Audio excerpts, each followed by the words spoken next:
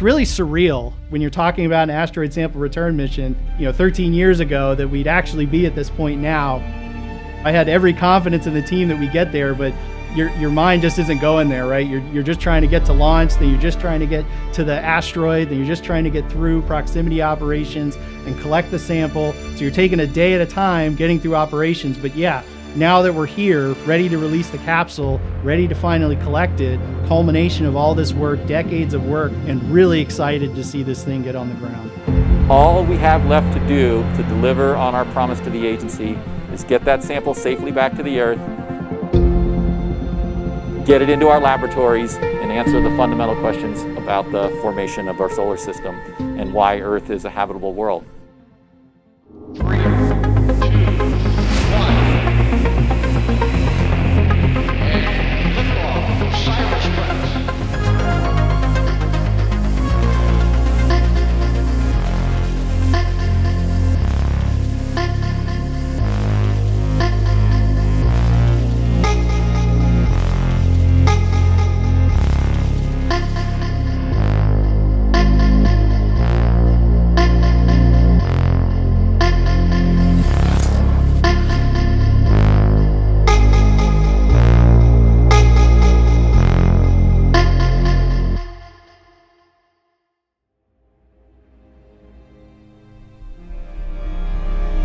The science speaks for itself. I mean, we're bringing back hundreds of grams of pristine sample from a body that hasn't been touched and is relatively unchanged since the beginnings of the very solar system.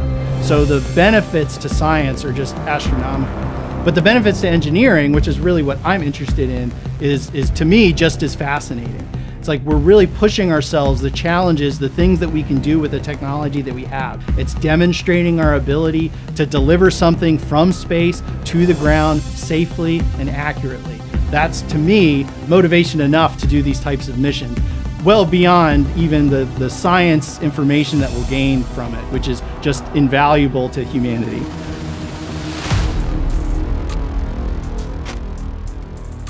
And then really, the reason I answered the phone call, the reason I signed up for the mission, the reason I put in all of this hard work is finally going to come to pass. We're going to get pristine samples of carbonaceous asteroid in our laboratories and really go after the big question: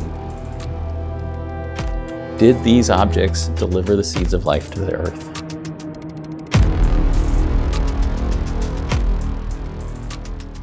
I'm not sure it's possible to identify one single person who will be the most stressed out.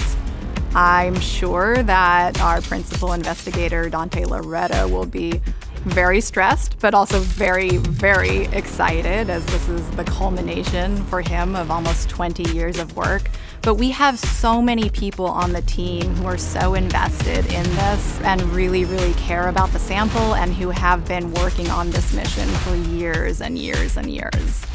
So I think we're all going to be a combination of very nervous and very excited. Yeah, we're going into endgame here, after almost 20 years.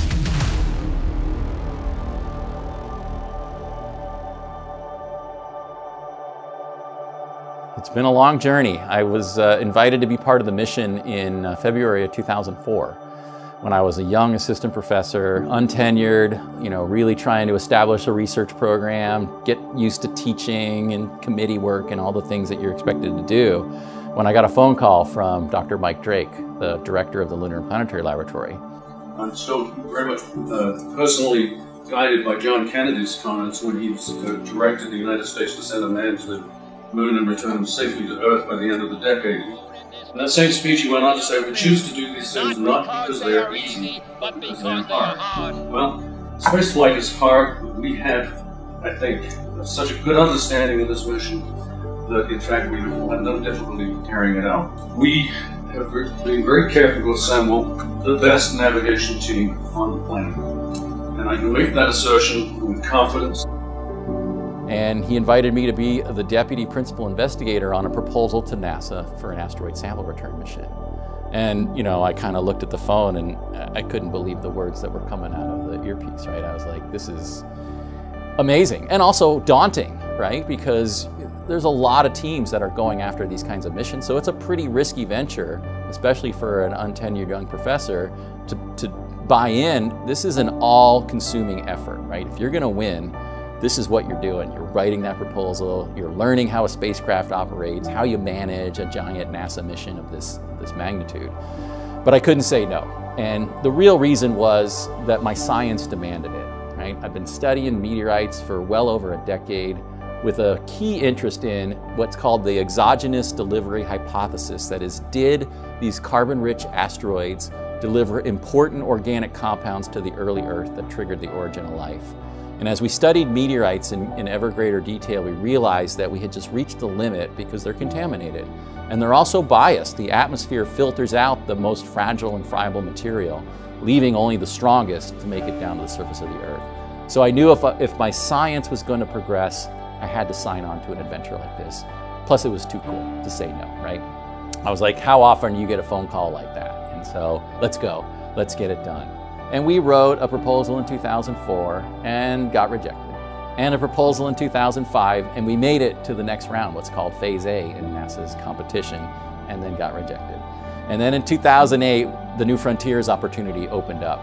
And I kind of knew at that moment, as soon as carbonaceous asteroid sample return was on the list, that it was ours to lose, because we had just gone through 4 years of intense design and development. And more importantly, the team had kind of crystallized. It became this well-oiled machine operating seamlessly. We were getting along, the ideas were flowing, and it just felt right. Like, okay, let's just go. And so we laid down, said, okay, we're gonna run hard and we're gonna run fast, and we're not gonna let any other team catch us. And so sure enough, in 2010, we made it to Phase A, and in May of 2011, we got that amazing phone call that we were gonna fly. The last thing we really wanted was something that was going to excite the public. This mission is exciting. It's hard to talk about Mike. You know, we lost him about 4 months after we won the contract. And he had been sick for a while up to that point, in and out of the hospital, had liver transplant surgery. He would be so proud of us right now. I mean, he was there to see us win. We were there at his house celebrating. He was extremely excited. He knew not only was this important for science, but for NASA, for the United States, and the University of Arizona, and the legacy that he had established as the director of that laboratory. So, you know, we honor him in many different ways. There's a plaque on the spacecraft to his memory. 8, 7, 6. The rocket launch was dedicated to him, and there was an inscription on the Atlas V in his memory as well. And I think about him all the time. And I feel like he's there with me on the big moments, and he's really proud. Touchdown declared. All right. Sampling is in progress.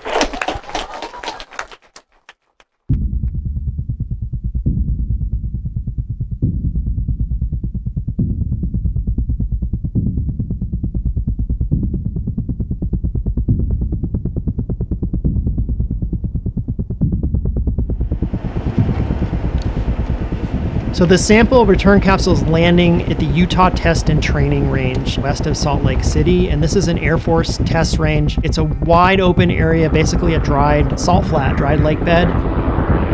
It's free of obstacles. It has lots of DoD tracking devices around there, and it's a controlled airspace. It's a great place to bring something back from space where you need a large landing footprint. Right now, we're only 60 days away from the sample landing. We're working on all of the final logistical details of getting all our people out to the site to do the recovery. We just completed a training last week. We're gonna do another rehearsal in August, which will be our final rehearsal. A lot of moving parts right now.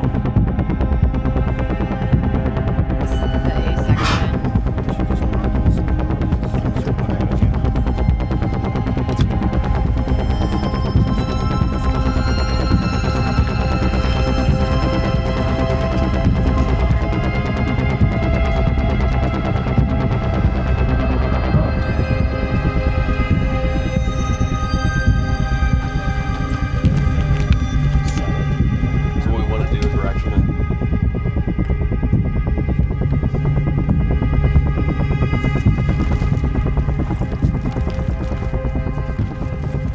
When I found out I was going to be the ground recovery lead, I was very excited.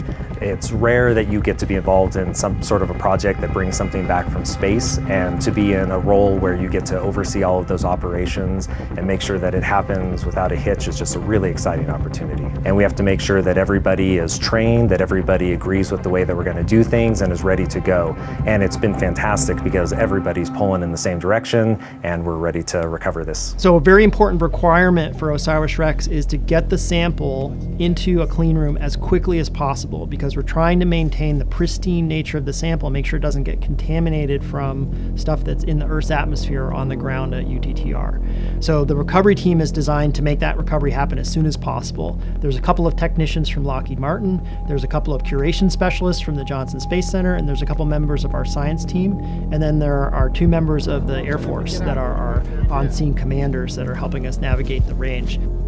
That team will fly out to the capsule landing site on 4 different helicopters, and they each have unique tasks of securing the capsule, making sure the area is safe, sampling, taking soil and air samples from around where the capsule landed to look for possible contaminants, and then get the capsule packaged up as quickly as possible to fly back via helicopter. So we're very concerned about the safety of the recovery team, and one of the possible things that could go wrong is if the batteries start on fire once the capsule lands. We don't expect this to happen, so one of the first things we're going to do when the capsule lands is one of the Lockheed Martin technicians will go up to it with a sensor to detect noxious gases that would be released if the battery were cooperating. And if we don't detect that, then we can proceed with the rest of the procedure. If we do, then we have to stand back and wait for the situation to clear. So we fully expect when the sample return capsules hit the atmosphere that it will release the parachutes and descend slowly at that 11 miles per hour. But there is a chance that if something unexpected goes wrong, that the parachutes won't deploy. Looks like we have a no-shoot, sir. Vector 200. Put it on your nose, 8 miles. Look for an impact. DC, negative growth, negative shoot. Copy. We see the visuals. Impact at 5, 8. In that case, the sample return capsule will have a hard landing. It'll go very fast, it'll hit the ground, it'll likely rupture the sample return capsule. But that's a very low likelihood scenario. We fully expect that the sample return capsule, the parachutes will deploy, everything will work as expected, and we'll get that nice pristine sample in a very protected, enclosed sample return capsule.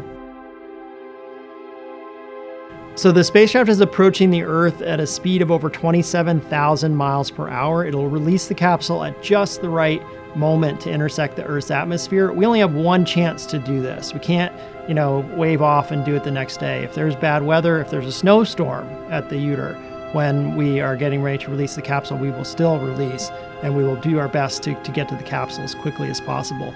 But this is truly a critical event. Everything has to happen on time in order to be successful here.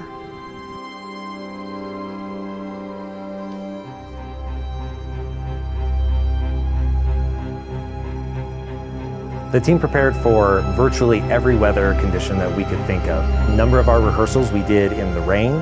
We also wanted to be prepared in case there was muddy conditions, so we actually built a custom mud pit and put the capsule inside of it and practiced recovering it. We also practiced under extreme heat and very windy conditions. So we've made sure that we've practiced in every possible condition that we could see out here today.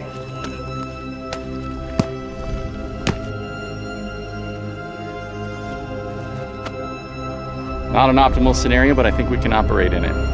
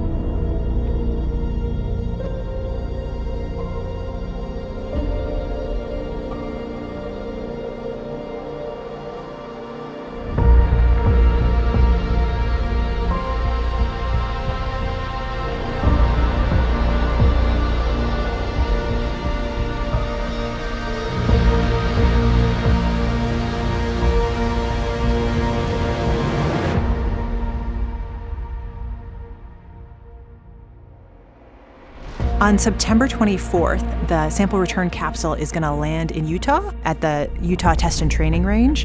And from there, we will have to track it down a little bit, but we'll be tracking it in flight to get to it as quickly as possible. Our field team will go with helicopters and bring that sample return capsule actually to a portable clean room or temporary clean room we're going to have set up in a building right there in Utah. The capsule will actually be carried back to a clean room under a sling from the helicopter, a 100-foot long line, and that allows us to pick up the capsule from the ground via helicopter, fly it back to the hangar, and drop it right outside the front door.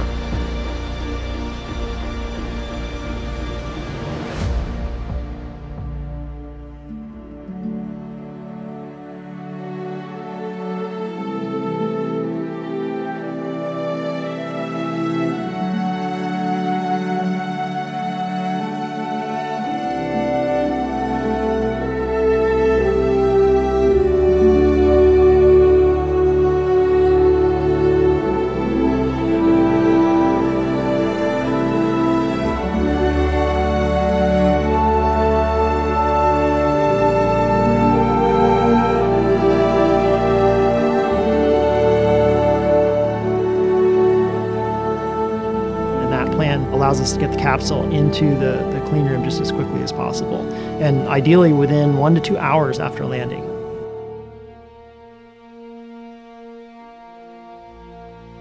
We'll actually take off the heat shield and back shell and some other components for safety. And inside of that is what we call a sample canister. The sample return capsule is kind of like a nesting doll. We have these multiple layers of protection.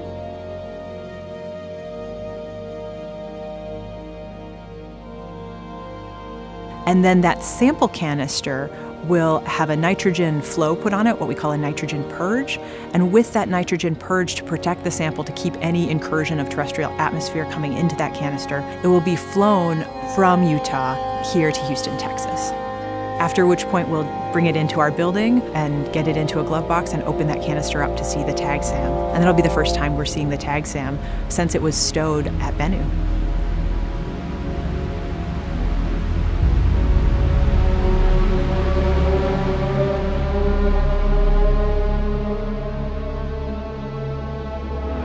On OSIRIS-REx, we have activities called Science Operational Proficiency Integrated Exercises, or SOPIs for short. These activities are fully integrated team events where we rehearse critical moments on the mission. In this case, we were looking at a simulant of the sample coming back from asteroid Bennu, making sure we understand the different roles and responsibilities, team member communication, and our priorities and procedures. You can feel the stakes are rising as that sample gets closer and closer to the Earth. I was surprised by the pressure that the team was feeling. As the handlers were dealing with the simulant material, it was clear they understood the stakes, and my presence in the room was probably elevating the temperature, and they were a little bit concerned about that. So I was surprised that I need to do a better job as the leader, kind of damping down, lowering the temperature, making everybody understand how much we respect them, how well integrated this team is, and how valuable they are, so that they can do their job calmly and precisely, taking care to handle that sample really well. And everybody understands the science priorities and the process about how we're going to select individual stones and accumulations of fine particles to get out to the dozens of labs all around the world.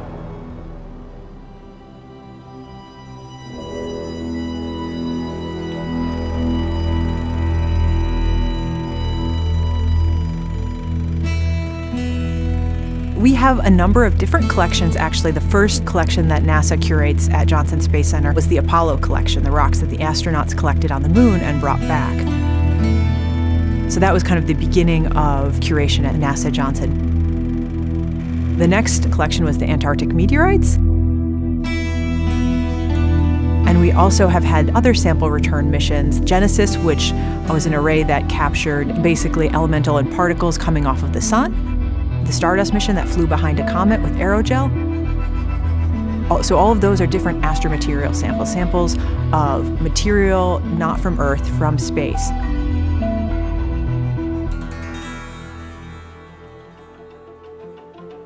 I think actually the most difficult thing working in the glove box is basically you put your hands in, but you're only really usually up to at most here, so you lose all shoulder motion. And you'd be really surprised how much you do with your shoulders when you're using your arm. So you really can only work pretty immediately in front of you and a little to the side. You have such a lower range of motion than you normally do. So your colleague right next to you, you'll pass something to them that you maybe normally, when you're sitting at a conference room, you'd be able to reach yourself. But in the glove box, we have to very carefully and coordinatedly, when we have to move things around, pass them to a colleague, think about our movements ahead of time, and think about what our geographic limitations are. So it does require sort of almost a ballet or synchronized swimming.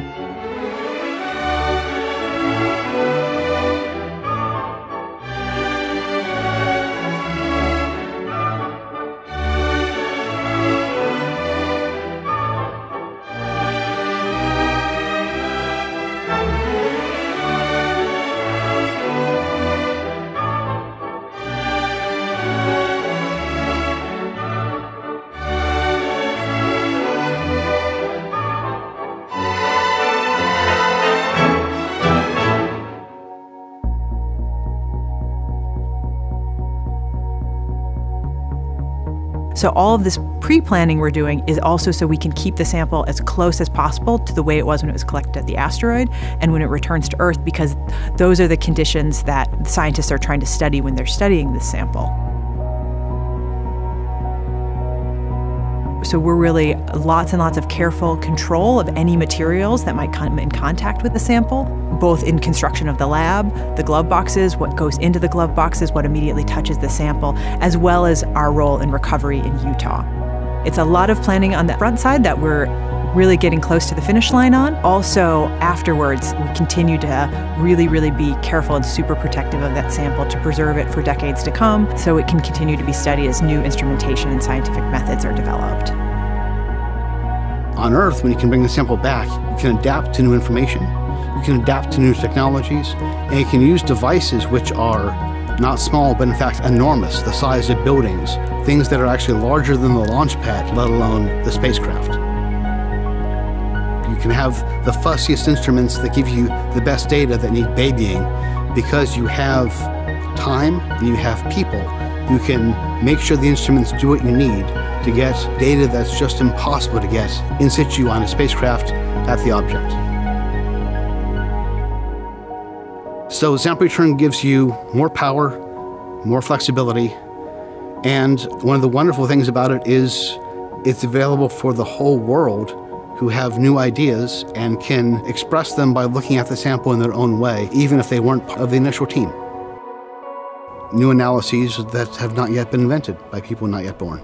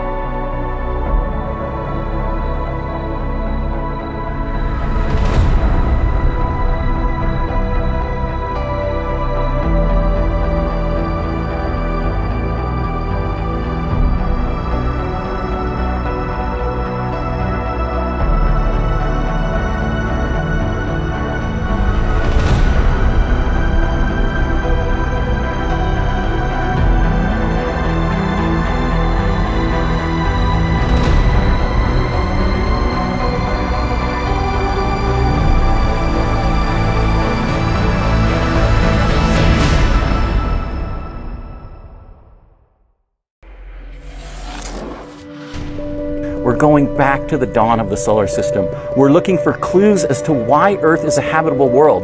This rare jewel in outer space that has oceans, it has a protective atmosphere. We think all of those materials were brought by these carbon-rich asteroids very early in our planetary system formation.